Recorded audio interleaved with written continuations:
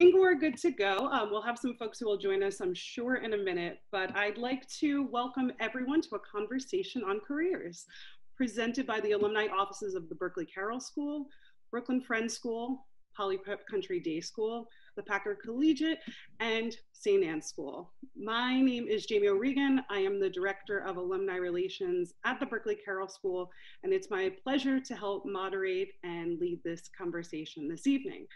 I want to let everyone know that there is a Q&A feature enabled on the bottom, so feel free to submit questions there. We do have the questions for folks who filled out the forms in advance, and we will try to get to as many as possible through our panelists, as well as through the Q&A feature at the end of this evening. Each of our panelists will go through, do a short presentation, and then we'll get to questions then. So it's my pleasure to tee it up to our first panelist, Peter. Thank you so much. I am Peter Laughter, and I have spent most of my career working in the staffing and recruiting industry, and I'm quite passionate about people's job search for a couple reasons. One, looking for work sucks, and it's hard, and it's difficult to be scrutinized in the way that you are. And it's not, and interviewing is generally not how we make big life decisions. We see our coworkers more than we do our family, but I did not choose my spouse based on a couple 45-minute conversations. So it's an unnatural process that we have to work through. And I also just want to recognize that it is a really scary time to be looking for work, particularly if you're just starting your career or if you have lost your job. The news about coronavirus and just the millions upon millions of people who are out of work is just downright disheartening and upsetting. And so I just want to acknowledge that we're in this weird time, and also don't worry. You know, they're with some slight tweaks to your job search and looking at it in a different way, you definitely can have a successful career search. Might take a little longer, you might have to go about it differently, but it can be done even in bad times. So just to leave you with that, I'm going to be primarily speaking about networking. And I think networking, if you don't have a networking component to your job search, you want to add that. It is probably one of the more effective ways, but albeit a little bit difficult to find a job. And in fact, 70% of most hires are made through networking or referrals. So it is by far the most common way for people to get hired. And in fact, if your strategy is just looking or submitting your resume to job openings, only 15% of job openings actually make it to job boards. So with networking, it's really critical, that you add that to your portfolio and your job search. And I think why it's so effective is the first thing that hiring managers do when they have an opening is say, who do we know? And why they ask those questions in that particular way is, first and foremost, most hiring managers actually don't know how to interview and they don't know how to hire. So there's a tremendous amount of fear about making a decision based on someone who they don't have any background with. So going to people that they know who are likely to know good people offers a lot of comfort. And what's more is it's a lot easier and a lot faster. So your job as a networker is to have your name front of mind to the people who are asked that question. Hey, I have to hire someone to do X. Who do you know? Yeah, and there's some real simple ways to do that, but there's some real things you need to keep in mind. And I think looking at what networking is and what it isn't is the first step. So many people think of networking is knowing a bunch of people that I can ask for help when I need help. And I want to assure you that is not what networking is. Networking, the analogy that you want to look at, is more like a bank account. You can only make withdrawals after you've made deposits. You have to actually pay into your network before you can make requests. And I'm sure we've all had the experience where someone we haven't heard from in a while calls us and asks us a favor, like, hey, I just rented a U-Haul and can you help me move my couch on Saturday? And if it's someone you haven't heard from in a while or someone you don't have a connection to, the answer to that question is always no. I got to wash my cat. I got to file my nails. I got to do anything other than move your stupid couch because I don't know you and I'm not going to help you. And it's an automatic reaction that people have. But when you're approached by someone who's consistently provided value, the answer is always, how can I help? So the first key to networking is knowing that it is about providing value first, before which enables you to ask for help. And a lot of you who are just starting your career, might ask, well, I'm just starting my career. What is it? What value could I possibly have to offer? Don't worry. The most valuable thing that you can provide to your network is actually your network. So offering introductions to people who are like-minded, who can provide value, is probably the easiest and most effective thing that you can do when you're networking. So being very, very clear on who you're talking to, and making sure when you're interacting with people in a networking capacity that you're asking them, what type of people can advance your career? What type of people are you interested in meeting? What is it that you're looking to accomplish? And so if you know those people, then you can offer to make introductions. Or as you continue to network and you meet people who can provide value in that area, you can offer, to make future introductions and circle back to people that you've networked. So I think making introductions is the single most important thing you can do, and know that it has a compounding effect. If I offer to make an introduction between a client and a contact in my network, and I make that introduction, now both of those people now view me as someone who provides value. So I am not just providing value to the person I'm networking with, but I'm also providing the person who's in value to the person who is my network by making that introduction. So you have this compounding effect. The more introductions you make, the more that you can ask of your network. The other areas where you can provide value pretty consistently are providing content. Primarily, you are going to be, looking in what your area of focus, the job that you want to find, and that's going to, you're going to be finding content. Sharing that content, curating that content is going to be very valuable. And if you've identified companies, particularly larger companies, that have that you want to work for, know that most companies offer referral bonuses. So starting your networking conversations with people within your target companies with just asking the questions, hey, I don't know if company X offers an internal referral bonus, but as I'm looking for work there, I thought you and I should speak. So right off the bat, you're able to provide some value. The referral bonuses are significant, and in many cases, and can make a big difference for someone. So that's an area where you can provide value. So where to start on your networking career? I think first and foremost, you have to be able to define your ideal job, and you want to be able to do so succinctly. So be absolutely clear on what it is that you're looking for and what type of people are going to hire for those and what type of people know those folks. So you want to do that for a couple of different reasons. You want to have that clarity. So first and foremost, when you're talking to people about what you're looking for, you can say it succinctly. You need 1 or 2 sentences. I'm looking to work in this field in a job that provides these type of opportunities where I can use these skills. Something that simple and that clear. And that, one, gives you clarity on what to look for, but it also allows people in your network and gives them clarity on what on who they should be looking for. Which is absolutely critical. And then you want to be clear on who interacts with that type of person. Who are the folks that are interested in that? And spend some time thinking about what type of things are they might they be interested, where they are. Can you interact with them on social media? Can you find forums where people are asking questions? Are you aware of those questions? Can you provide answers to those questions?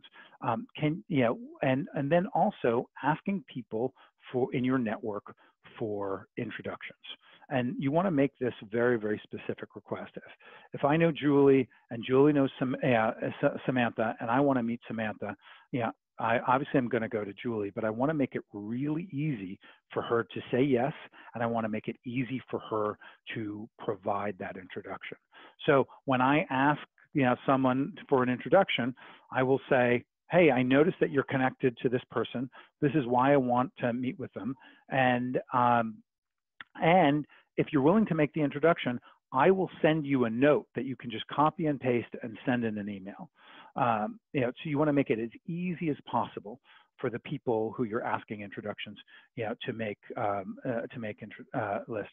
The other critical thing is you want to have, in addition to the target type of person and job that you're looking for, you want to very, very specifically target the companies that you want to work with, and you know, and make sure that you're keeping up to date with who's there, what are they doing, you know, so you can engage with those people. And I think, you know, networking it's like working out or meditation. It never really works if you're just doing it sporadically. It is a discipline that you have to engage in on a regular basis with an eye to look for, where is it that I can provide value to people in my network? Where is it that I can give into my network so that when I need it, I can make requests from those people. And that is my 10 minutes. I hope this was helpful. I'm looking forward to asking your questions. I think we're in for a real treat. I think one of the greatest networking tools ever created is LinkedIn. And Barry, who will be speaking next, is a senior manager of social impact at LinkedIn. And she's got a pretty fantastic presentation for us. So thank you so much. And Barry, it's all you. Thank you, Peter, and thank you for sharing the gospel of networking. Obviously, at LinkedIn, that's what we're all about. So I'd love to talk today for a bit about first how you build your online presence on LinkedIn to show up well in your job search and throughout your career, and then talk about how tactically you can build your network on LinkedIn to apply some of the skills and tools that Peter mentioned. So I'm going to share my screen because I think it will be helpful to be able to see the parts of LinkedIn that I'm talking about. All right. So as Peter mentioned, I am on the social impact team at LinkedIn, and we're focused on helping job seekers connect to the resources and networks they need to build meaningful careers. And I think that LinkedIn is always important because 9 out of 10 hiring managers use LinkedIn. They're either finding their candidates for jobs on LinkedIn, or after they've received a resume, they're double checking the information on LinkedIn and sending the URL to colleagues. But it feels even more critical now that we're all confined to our homes and we can't go to in-person networking events and meet and mingle with people in the same way. So often your online presence is what you're going to lead with when you are developing relationships or applying for jobs. So let's first talk about building your LinkedIn profile, which I know is intimidating for some folks, and I totally understand, and mine was blank until I had to start at LinkedIn, and that wasn't going to cut it anymore. So first I'll talk about what's different between a LinkedIn profile and your resume. So it is possible to copy paste some information from your resume to your profile. For example, when you're adding your experience section, it's totally fine to copy paste the bullet points from your resume onto LinkedIn. But what's different is that your LinkedIn profile speaks to all employers. You can't customize it for particular jobs. And it goes into more detail. So you can add, some summary information about what you're interested in, sort of develop yourself as more of a well-rounded person than a sheet of paper. Folks can contact you and add recommendations to your profile. They can endorse you for specific skills, and you can include rich media. So if there's a PDF or a link or a website you've developed that you're really excited about, you can add that to LinkedIn. So it can be much more dynamic and ever-changing than a resume, and important to use it to your full potential so you stand out during the job search. One of the first things we tell people to do when they're developing their LinkedIn profile is taking a great photo. So basically everyone can take a great photo with their phone these days. And we know that members with profile photos receive up to 21 times more views and 9 times more connection requests. So it does matter. And it matters that your picture is professional, you're dressed for the job you want, and it's just you. It's not you and your dog or you and a group of people.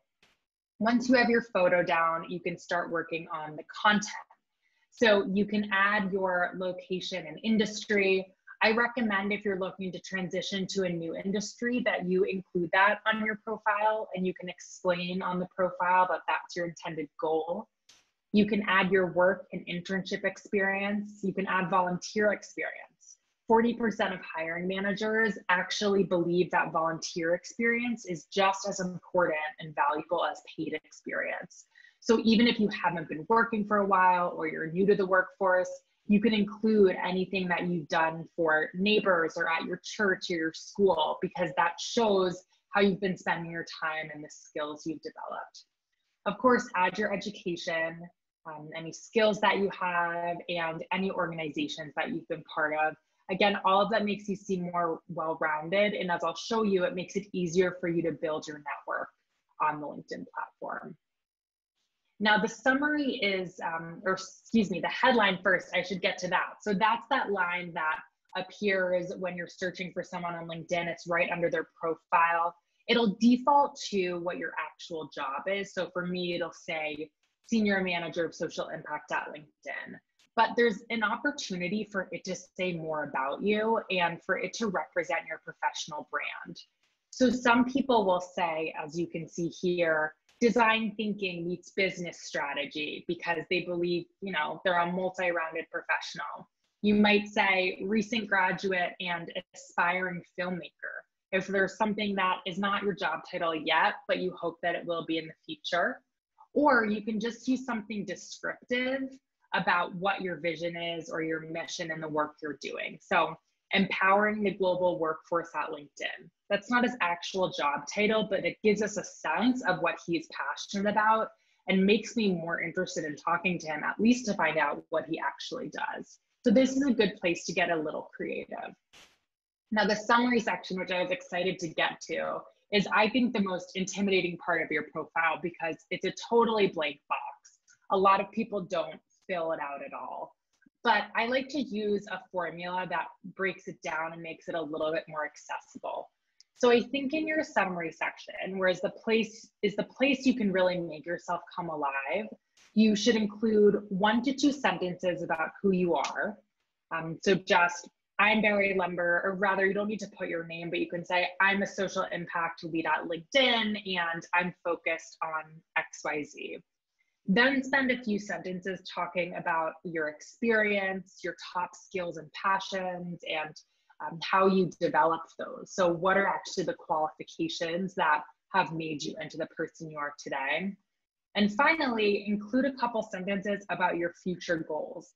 So why are you on LinkedIn? Are you interested in transitioning to a new industry and you want to meet people in that industry? Are you interested in coaching and mentoring? If so, you can say, please reach out to me if you're interested in finding a coach or a mentor. I'd love to build relationships. If, as Peter said, you're just trying to strengthen your network by investing in it now, you can say, reach out if I can help you. I'm just looking to, build my network. So again, makes people understand why or how they should reach out to you, and gives you more of a sense of being a real human being than just a page or a sheet of paper. So you have your LinkedIn profile, great. Now you can actually capture or build your professional network on LinkedIn. There is a big reason that we recommend this, and Peter spoke to it a bit around, how important networking is these days. And we know from our own data that you're 4 times more likely to get a job at a company where you already have connections. And that could be because someone's putting in a good word and hooking up the job for you. It could be because, they're at least bringing your resume to the top so the recruiter will call you and it's not overlooked by the system. It could also be that they're just telling you more about the company so you can stand out more in interviews. Whatever it is, we know that who you know matters as much as what you know, if not more. So a few ways that you can add connections to your LinkedIn profile are by going to the My Network tab. So you can see here that's on your LinkedIn homepage on your phone app or on desktop.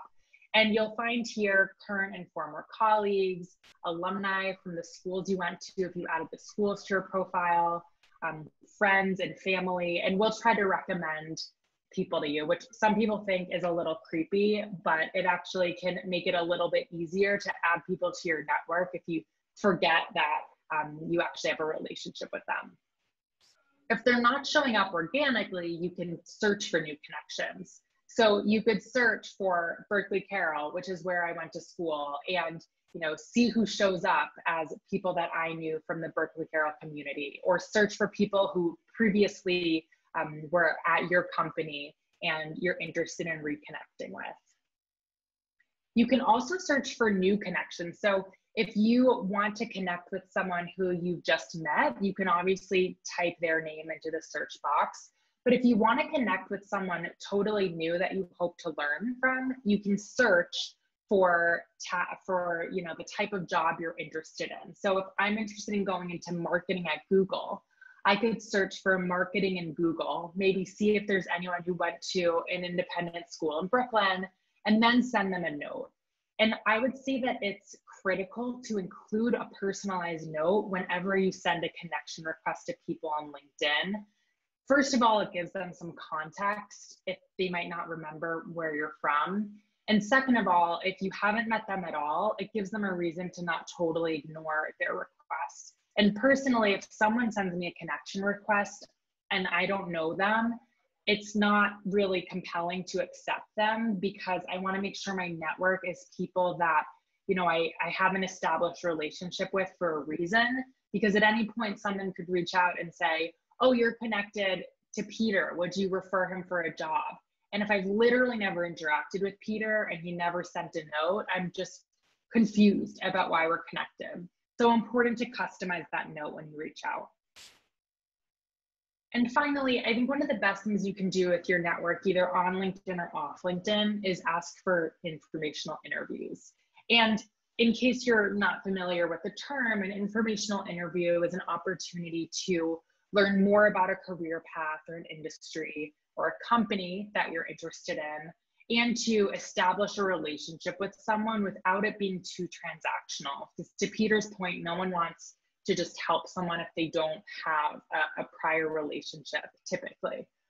So an informational interview is an opportunity to spend 20 minutes with someone whose career inspires you, learning about their job. And it's possible down the road, they will hook you up with a job, even if it doesn't happen right during that first conversation. You're really laying the foundation for future rewards. So this is a template that you could use to reach out to someone and just say, I'm inspired by your experience in this industry and I'm exploring jobs in this industry. I'd love to learn more about your journey, and would you be open to a 20-minute conversation? And people love talking about themselves, so you'll probably find that it's not too hard to get people to respond, especially if you already have something in common, like you went to the same school.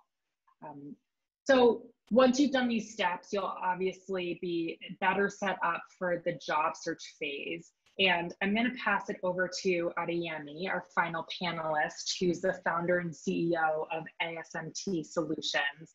And he's going to talk more about getting through that job search. Thank you so much, Barry.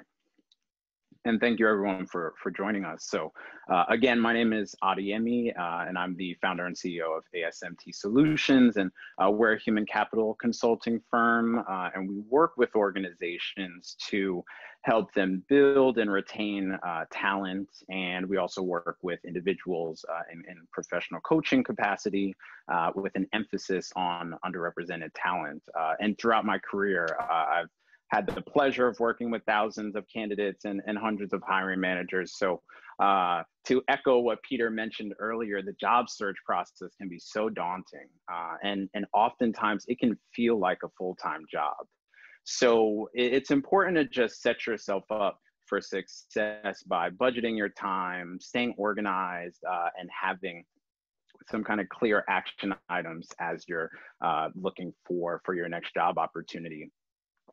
So our natural inclination is to jump to job boards and find a job posting out there But really, before you get to that step, it's important to do research into particular industries and companies that you're interested in. Consumer brands that stand out to you that you may like and use on a day-to-day basis have a corporate side. So look into them and see what sort of organizational structure they have and business model. And as you're learning, what you're really doing is setting yourself up for the future stages of the interview process. So do that research, and then through that, as Barry mentioned, you have opportunities to build your brand on LinkedIn and make connections with folks at those companies, follow them, make sure that you're staying up to date on their content. And to keep in mind as well, you don't have to be in healthcare and be a nurse or a doctor or a medical professional, right? You don't actually have to be an engineer to work at a tech company. So as you're doing research, just keep an open mind to understand that all companies need different levels and type of talent. Through that research, what I often hear from candidates is, wow, I didn't even know this company existed. Or I didn't know that I could do marketing at a construction firm, right? So keep your mind open in that sense. The job boards, again, are a good place to see who's hiring, but the systems are not really set up to support candidates. 75% of applications are immediately eliminated from a system before they even make it to a recruiter or to any sort of interview. So the numbers are not set up in a way that you should rely on those job boards. And so again, having some research done, you're better equipped to build connections, make relationships within a specific industry or with a company. Building relationships with recruiters as well, not just those that work internally at an organization, but agencies.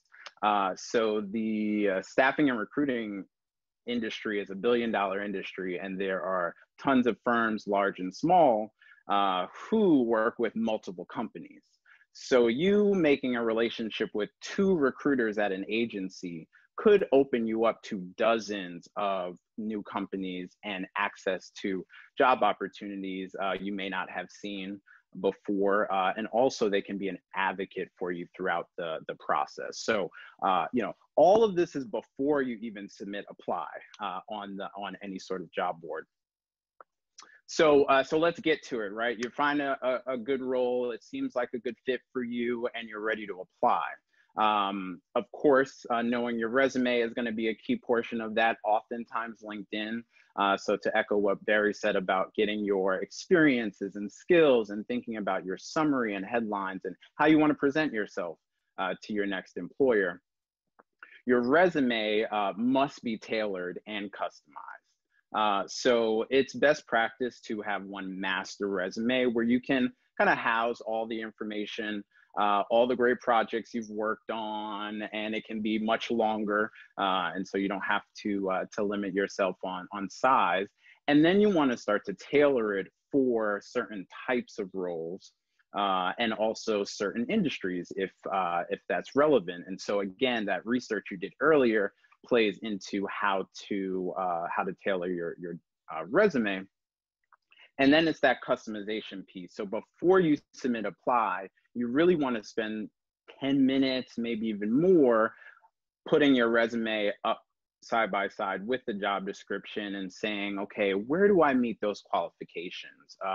Where those responsibilities, how can I find a particular project that showcases my experience and demonstrates my competency? So it can be frustrating to keep looking at this resume and looking at this resume. But what I'll tell you on the other side is there's nothing worse than seeing a candidate that has no transferable experience, right? Or even has errors on their resume. So there's always benefits to going and spending that additional time. But to align that resume to the job description increases your chance of success and start to use the specific words even. So oftentimes systems as well as recruiters are using keywords to identify candidates. They're using those words to evaluate potential fits. So make sure that there are at least some words that you see on the job description reflected in your resume. Please don't force it. If it doesn't sound natural to you, it's gonna sound the same to the person reading it. So make sure that it's authentic to what your work was, but use that as a little bit of an indicator on how to match your background with certain roles. And also in that process, I encourage folks to do a little bit of a skills audit.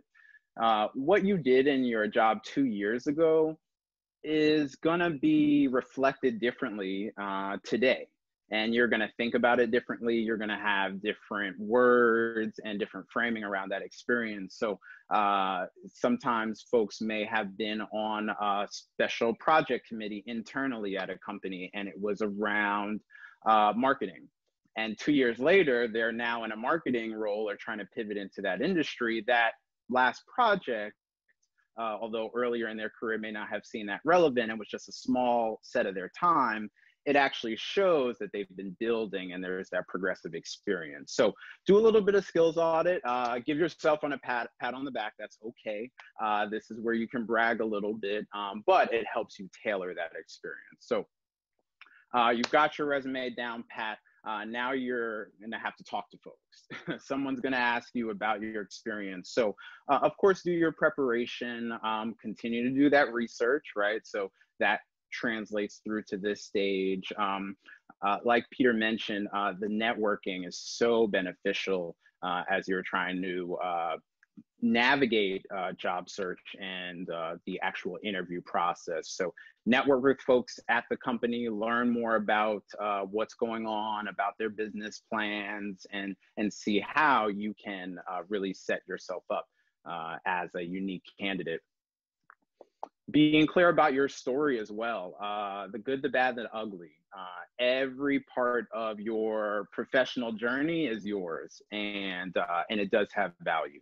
And you never know what's going to resonate with somebody that you're going to speak with. So to the extent you're comfortable, share how you have moved from certain positions, and maybe there were tough work environments that you actually learned from now and you're better able to deal with conflict. So just think about where are the parts of your story that you can really explain and showcase your fit. And then the most important thing is to interview for the job that you're applying for. And so there's always going to be room for a company to say, well, you're not necessarily a good fit for this role, but there may be another opening. But make sure that as you're talking to hiring managers and recruiters, that you're focused on that job description and the way they are framing the role. You may have tons of other interests and be very capable at other things, but you want to narrow that down so that that key message is getting out there. And then as you're getting towards the end and you are thinking about potential offer terms and possibly negotiating your compensation package, just be very clear about what you're looking for. Do a little bit of your own research and competitive analysis to see what the salary should be. Talk to folks in similar roles, and also think about some of the non-monetary factors. So think about what's going to be important for your location. Are you going to have to move? Do you have specific benefits that you're going to need? Obviously, we've all become accustomed to the remote work lifestyle, and some companies are going to stick with it, and understanding that there's still going to be some changes. Are there things about your remote work setup that you'd like support on? So all of those things can happen in the offer negotiation phase. And I know it's like you're almost at the finish line, and so you just want to get through. Totally reasonable. Everyone's been there, but don't forget that last stage so that you can really make sure you're in that role for the long term, or at least that you're able to feel comfortable and energized walking into that next position. So It's certainly a tough time to even be talking about careers, and the fact that you're here listening shows that you want to get more information and you are in a position to take hold of your career, which is most important. I want to share that although the economy looks bleak and unemployment has surely been staggering, there are consistently jobs out there and people are consistently hiring. So you may want to think about some of these industries that are emerging and actually on the increase in this market, including our grocery delivery services, right? They need marketers and accountants and business operations professionals just the same. They need the folks who are frontline. Think about your online learning. Think about Zoom, right? Of course, this platform we're able to use so much. So I just want to encourage folks. I know things can be bleak, but try to identify where there are opportunity areas, and throughout your job search and your professional journey, be sure to leverage that network, really bolster your professional brand on LinkedIn so that employers are able to engage with you, and be systematic as you're moving through the actual hiring and interview process, and be sure that you are going to be a standout candidate. Thank you so much. Great, thank you all so much. This has been so helpful. I have a few questions that I know came in beforehand, and please feel free to keep adding some to the chat feature at the bottom. But the first question I have, I'm gonna actually tee up to Peter. I know that there are individuals who are looking for ways to pivot. Maybe they're either small business owners looking for ways to utilize their skill sets, if they've been recently unemployed or laid off, or just thinking about how to be more creative given the current market. What recommendations might you have about how to network from that perspective as a maybe growing your brand, and how to reach out to people on the offensive instead of as a job search candidate? So I'm going to back up a little bit on that question. And I think one of the things, because that's a particularly, I run a small business as well, and this is a scary time. So as you are looking at things, I think one of the best questions to ask yourself when you're thinking about a new career or new industry is what is it that comes easy to me, that is challenging for other people? And I think that's a great start, to look at that, because we all have strengths that are, and we all tend to discount our strengths, particularly, if you've been in a small business for a couple of years and you've been doing it, you have this bias where you start to think, oh, I can do that, therefore everybody can do it, or it's not that special.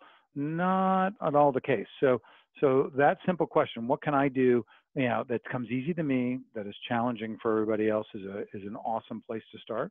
And then really just start looking at that ability and skill. Where can it be applied? LinkedIn has some really great search tools, so you can actually, can you do some job searches for not necessarily for skills and attributes. So you're forgetting about job titles, but you're really looking at, well, where are the job titles that require this particular skill? And I find, there, particularly nowadays, people are more willing to talk than ever. So just saying, look, I'm really good at this.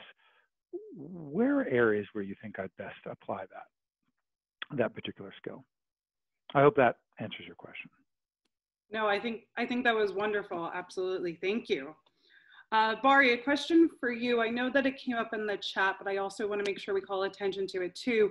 How is the best way for folks to be presenting on LinkedIn a bit more of their hard and soft skills, be it their voluntary skills, things that they've done that maybe aren't directly work related, but might be something that would be helpful for a prospective employer or someone who might be recommending you as someone within your network to take a look at and to see?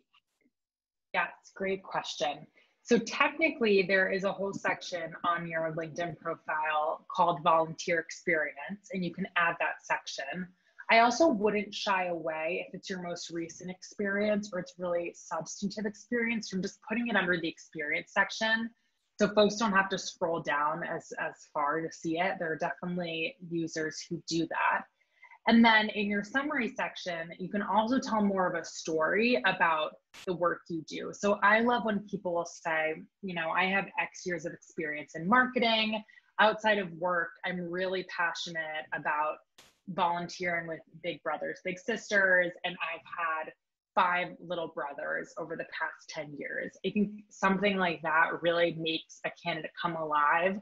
And I might be biased because I'm in the social impact space, but that makes me much more excited about talking to someone when I'm hiring.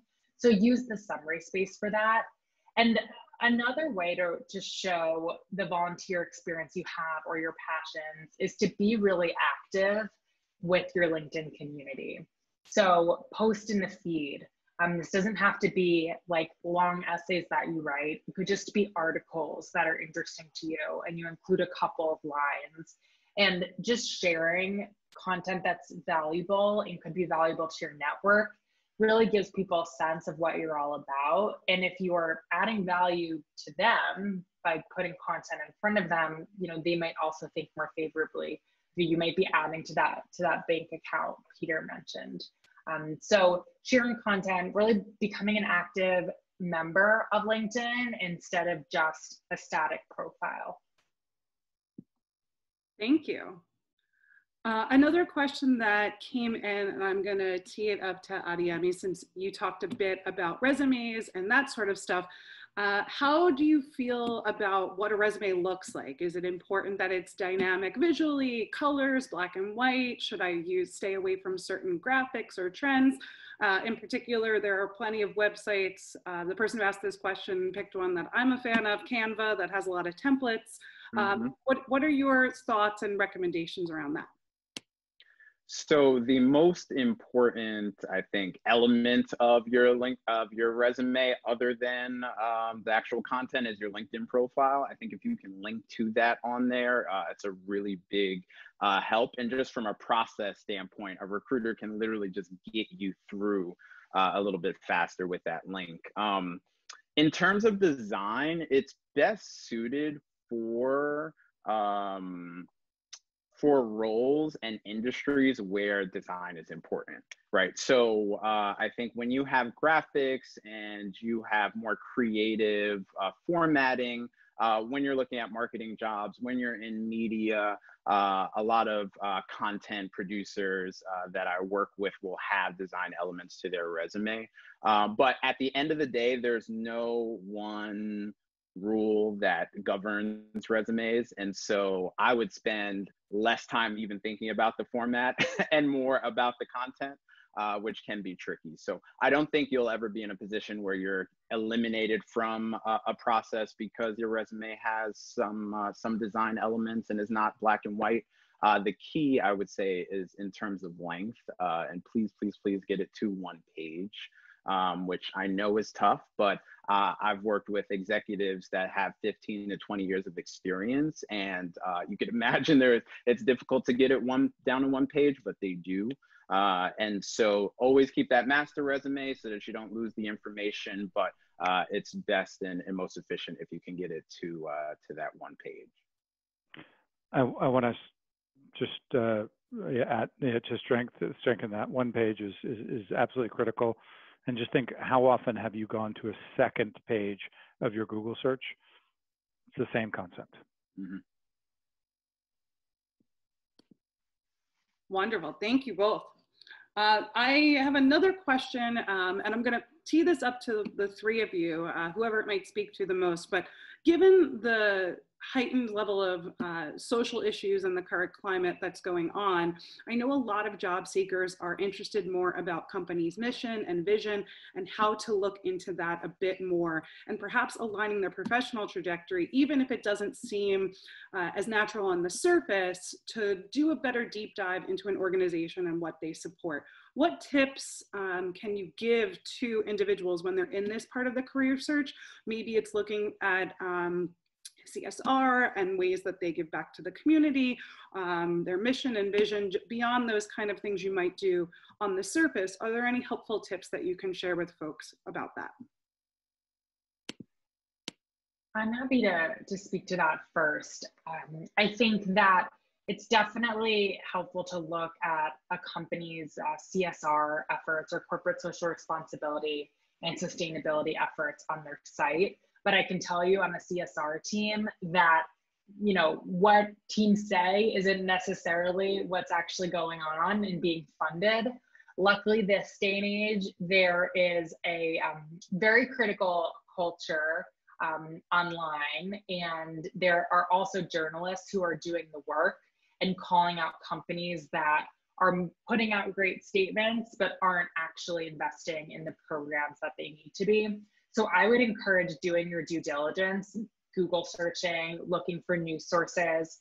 I would also encourage you to look at leadership and their background, and specifically if, let's say, representation when it comes to race, ethnicity, gender, ability is important to you, looking at the boards or the executive leadership of those companies.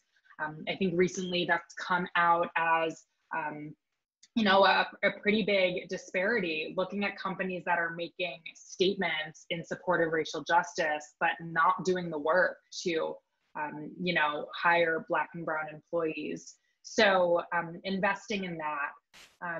And I think there are companies where, you know, you just are going to get the sense that your priorities don't align. And I think you should feel empowered not to move forward with those companies. I also think there are companies where no one has, particularly if they're small, no one has done this work yet, but there is appetite to. And so that's something to feel out in interviews. Like if there's no CSR or social impact team yet, but you bring it up in an interview as a side project you might be interested in, is there enthusiasm around that? When you ask about diversity and inclusion, when you're talking to a recruiter, is there enthusiasm, or do they sort of brush it off? And I think then you can get a sense of whether even at a small company, they'd be excited to have someone there who wants to invest in the work. And it's, you know, not really a lack of interest issue, but perhaps just a lack of bandwidth or a lack of resources to date, but could be an opportunity to make change from within. Peter and Adeyemi, feel free to jump in with any other thoughts on that. You know, I spoke to an analyst at Motley Fool who says one of his greatest indicators for looking at what companies to invest in is their Glassdoor ratings. Yeah, and so I think that that's an easy place, but also your own smell test as you're doing your networking. You're going to see corporate statements from corporations, and there's some of them they're just going to strike you as false or just downright hollow.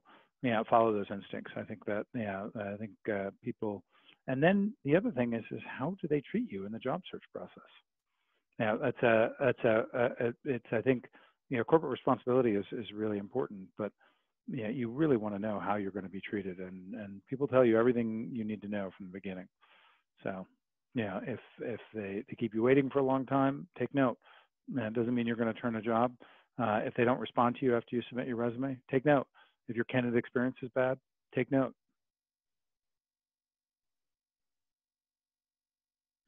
Yeah, to echo what both of you said, having the conversations is most important. So having conversations with current employees and having those conversations throughout your interview process. So remember that you're also screening and evaluating this employer, this team, this company. And so you are well within your right to ask questions that matter to you around diversity and equity. And oftentimes my clients come to me to help solve some of the challenges that they have around talent, and our conversations stem from how are they prepared to talk to candidates, right? So I want to know from my hiring teams and leadership and execs how they are going to be prepared to talk about not just the racial and implicit bias training that they may have done last week, but what their immediate and long-term goals are. So be judicious in terms of that due diligence that Barry mentioned earlier, and really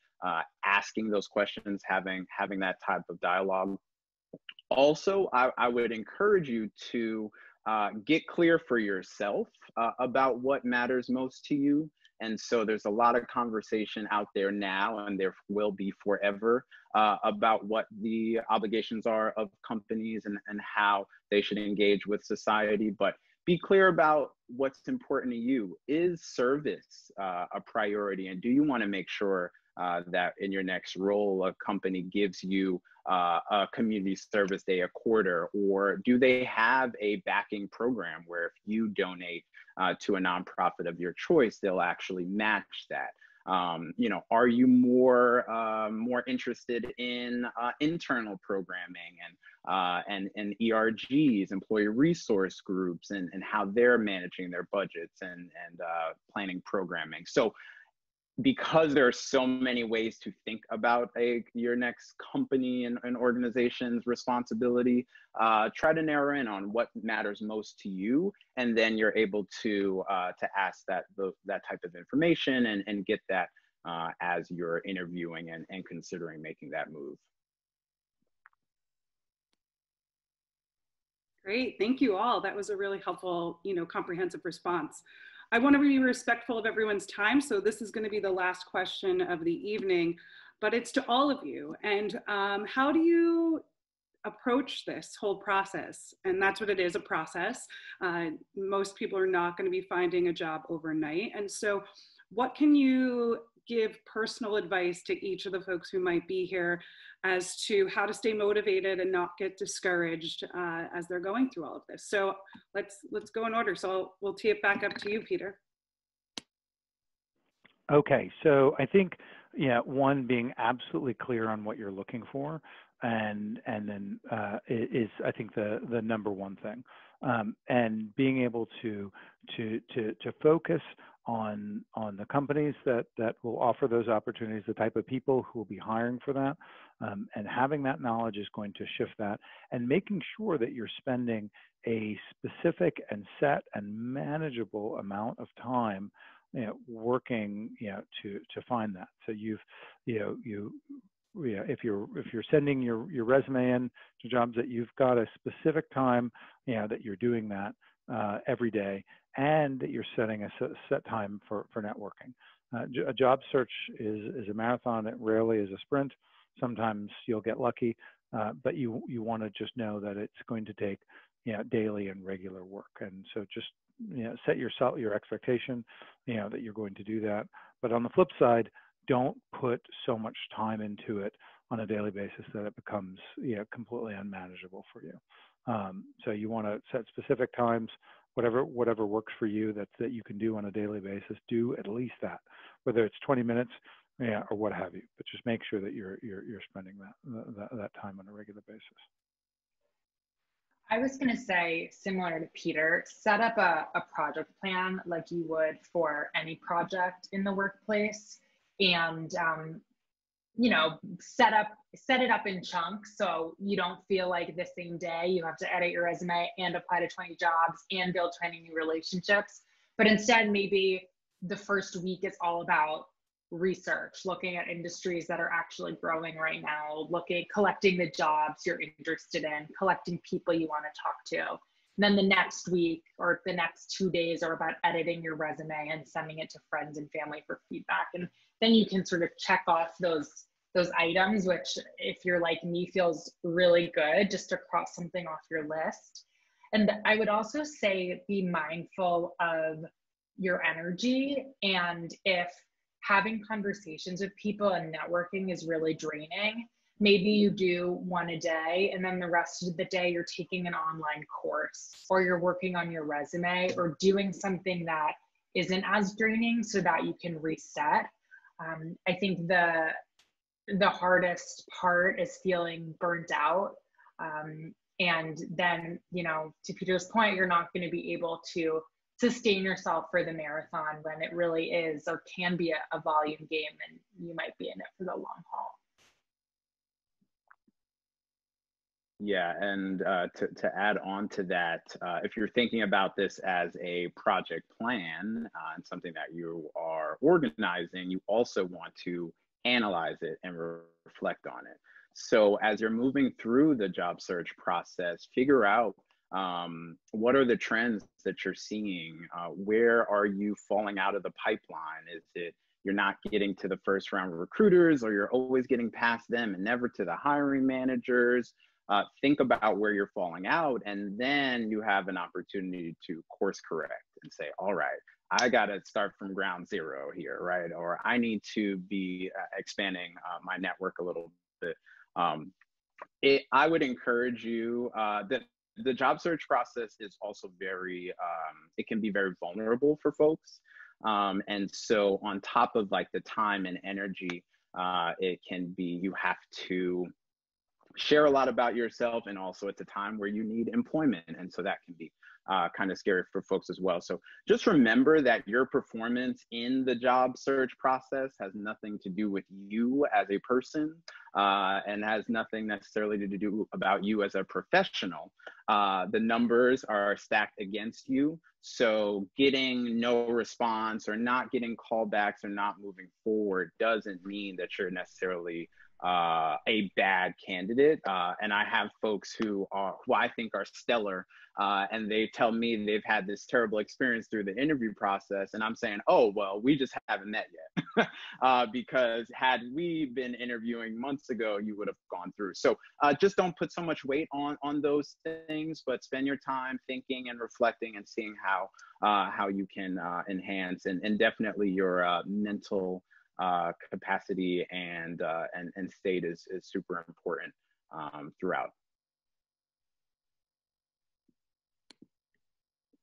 Well, this has been wonderful. On behalf of all of my colleagues, Donna, David, Karen, Anna, and Hannah, we want to thank all three of you panelists for joining us. This has been so enlightening, and we hope the beginning of a conversation for many of you. We hope those of you who joined in found this helpful, and please reach out to us, and you know now where to find our panelists as well. If you have questions or you know, we didn't get to any of your questions this evening and you still have more, please let us know. And in particular, our alumni offices are always here to help support you in these sorts of journeys. So have a wonderful evening, and we hope to see you all again very soon.